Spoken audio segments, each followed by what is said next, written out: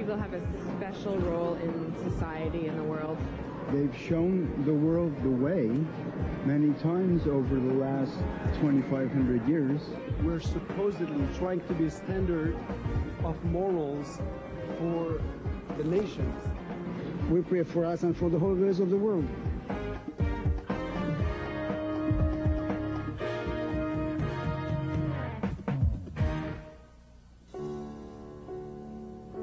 Isaiah the prophet speaks of a time when the whole world will be filled with the knowledge of God, like water covers the sea. Before that time, the nations of the world will turn to the Jewish people, saying, "Lead us, for we know that God is with you." My original interest in the Noahide laws and in Noahidism in general, I guess could be traced back to when I was around 15 years old, when I was first becoming observant myself and getting interested in Torah. The one nagging question that I kept having is, what's the difference between Jews and non-Jews? I knew a lot of non-Jewish people who were incredibly spiritual and incredibly nice, and it just didn't make sense to me that the Jewish people were like the only ones that could have a unique connection with God, and everybody else was left to just like worship the trees or something like that. It just didn't make sense. This summer, I traveled to Texas, where many of my questions got answered by a group of non-Jews who live their lives in accordance with the Torah's guidelines for them. They call themselves Noahides. When I began to learn the history of Judaism and the history of the Bnei Noah, it affected my life tremendously. Jim is an ex-Southern Baptist whose spiritual journey eventually led him to investigate the study of Scripture and how it applies to him from a Torah perspective. Blessed are you, Adonai, our God, King of the universe. Every Sunday, Jim studies with others who believe as he does. None of these people are Jewish, and they have no intention of converting. This tradition traces its roots back to the biblical Noah, who established a covenant with God on behalf of all mankind. Recently, within the last few decades, there has been a renewed awareness and observance of this covenant around the world, under the name Noahidism, or Bnei Noah. And the first probably the last 20 years is when this has really been being brought back, this ancient Noahide creed for the Gentile world. It's never died. We have an American Indian that studied here for almost a year. Here's a Bnei Noah group sprung up in Nigeria, another group in Australia, another group in South Africa. I mean, I'm talking about in a matter of a few weeks, here's all these Bnei Noah groups happening, you know.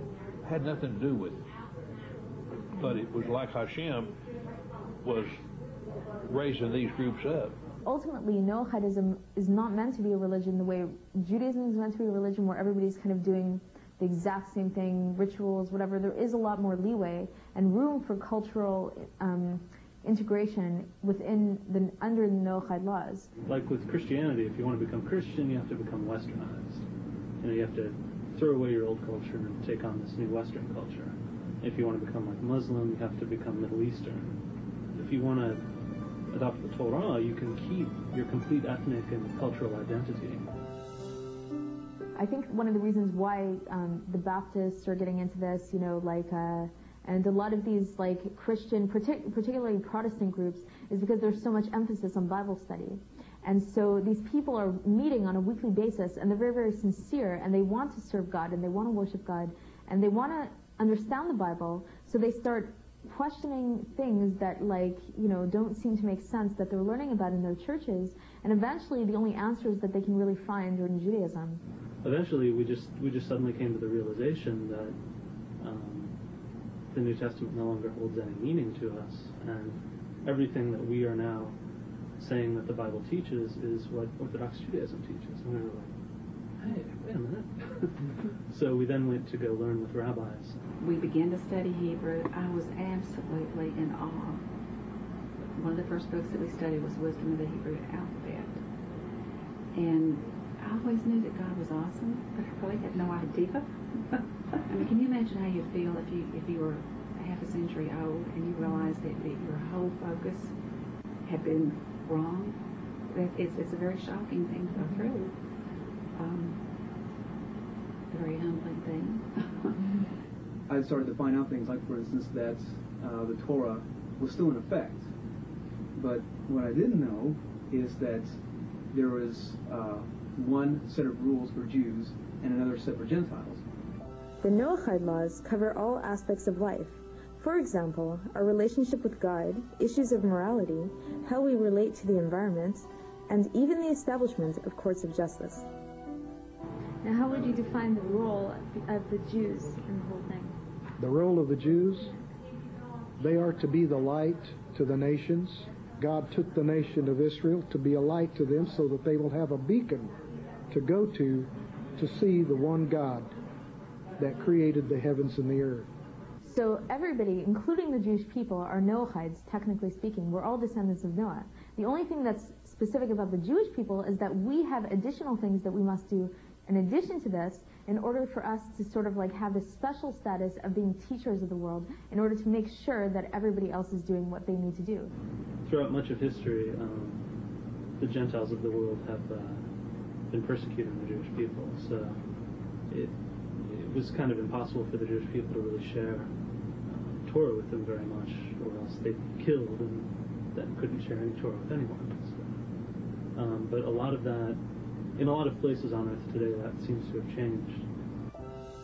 Perhaps this is what the prophet Zechariah meant when he said that there will come a time when 10 men of all languages of the nations will take hold of the shirt of the Jew, saying, "We will go with you, for we have heard that God is with you." Are we in the times of Mashiach? I think so, but I'm not wise enough to say that, but I really believe that. Hashem is the one that's bringing the hunger, bringing the Gentiles to the Torah. Many people think that the Messianic age is one that involves a very spiritual state where everybody's going to just like fly and become like angels or whatever, you know, when the Jewish view is kind of the opposite, where we say that no, the actual purpose is down here in this physical world, to make this physical world into a dwelling place for God, and to reveal God's essence down here. Mashiach is the world functioning in a way that it's supposed to function, and it was meant to function all along. They're going to come running first, just like I did. They're going to run to the rabbi, grab him by the shirt, grab him by his talus, grab him by his head or his beard, and say, "Hey, teach me the ways of the Almighty, Hashem, you know, Yod Keh Vav Keh." That's what's going to happen. That bus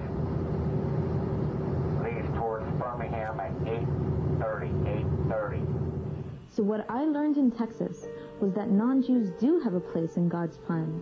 And I also learned that as a Jew, I have the unique responsibility to teach the world about God and what God wants.